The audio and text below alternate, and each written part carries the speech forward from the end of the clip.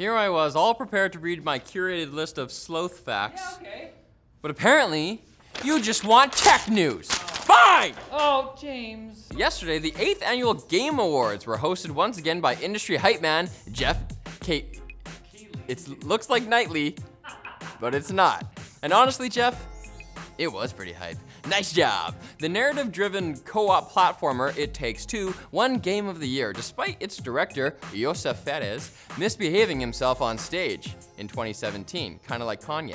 Or maybe because of it? Deathloop took home awards for game and art direction. Kena, Bridge of Spirits, was the overall winner in the indie category. Final Fantasy, what is this, 14? Online was recognized for ongoing content development, which is very important. I think that's a good category. And Natus Vincere, an esports team, not a game, won Best Esports Team, not Best Game, after racking up multiple CSGO trophies during 2021. But holy crap, baby, we got trailers too. Star Wars Eclipse looks like it took inspiration from Dune, because Dune is the lens through which I interpret the world now. But we're also getting a new Dune strategy game. Senua's Saga Hellblade 2 looks sick. The Halo TV series looks like Halo.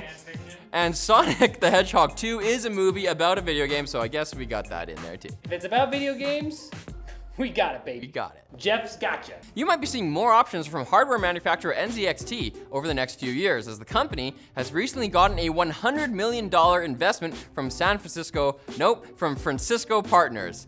They may be in San Francisco. Francisco. Is it Francisco? No. Okay. It's not the firm behind Rice-A-Roni. Instead, their leadership includes founders of Twitch, Hypebeast, and Crunchyroll. The goal is for NZXT to expand their hardware offerings further than they already have. Once known mostly for cases, cooling, and power supplies, they've already started selling motherboards and full gaming PCs. It's unclear exactly what new products we'll see, but more competition in the DIY PC space is always a good thing. That's why we need more products that we can't buy. We can buy these ones. They're good people.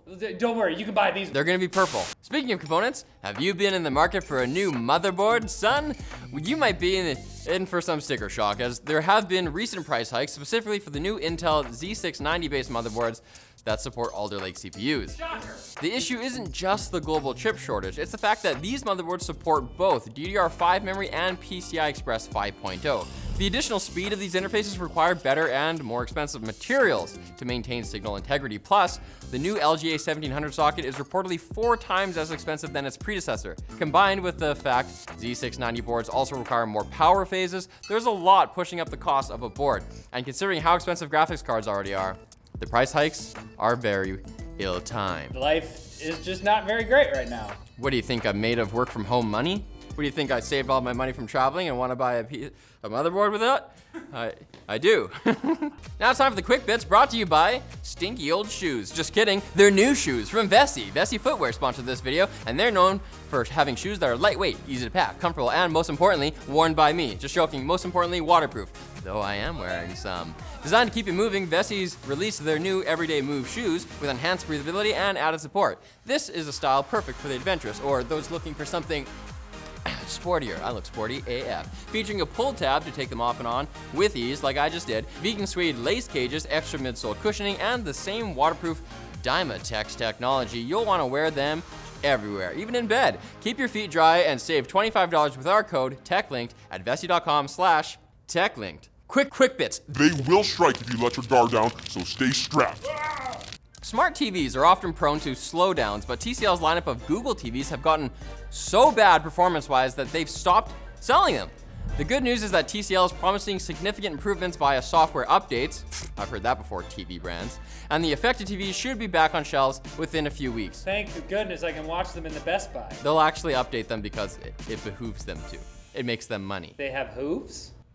PUBG is following the lead of other Battle Royale games and converting over to a free-to-play model, baby. This is mostly going to benefit more casual gamers, as if you want to play ranked mode and really test your mettle, you've still got to shell out $13 whole. $13. US dollars, that's like 20 Canadian. Still, it's better than the $30 retail price, and the devs might still make money since free-to-play could get more users into the ecosystem. But Halo Infinite exists. Did I just say ecosystem? I like those better. Does Halo Infinite have Battle Royale? Not yet. They will. An interesting side note on the Epic versus Apple court battle is the revelation that Microsoft actually tried to put Xbox games in the iOS App Store. If you're confused about the difference between Xbox Game Pass on Xbox versus PC, Microsoft is trying to clear that up for you, as the service on Windows will now just be known as PC Game Pass. Wait, who makes it? Can I still play Xbox games?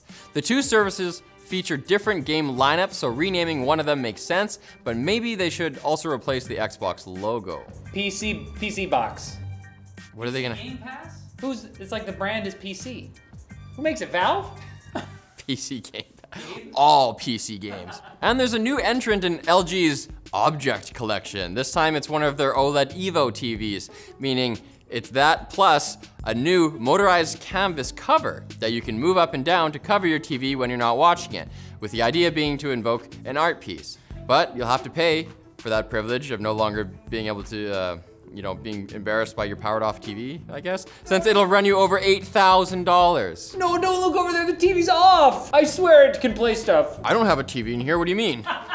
That's just art. And we're pulling the cover down on this episode, so come back next week when there's gonna be more news and more people yelling it at you. Are you sure? If you die, and then I come down, but I fall down the stairs on my way to hosting it, and then I die,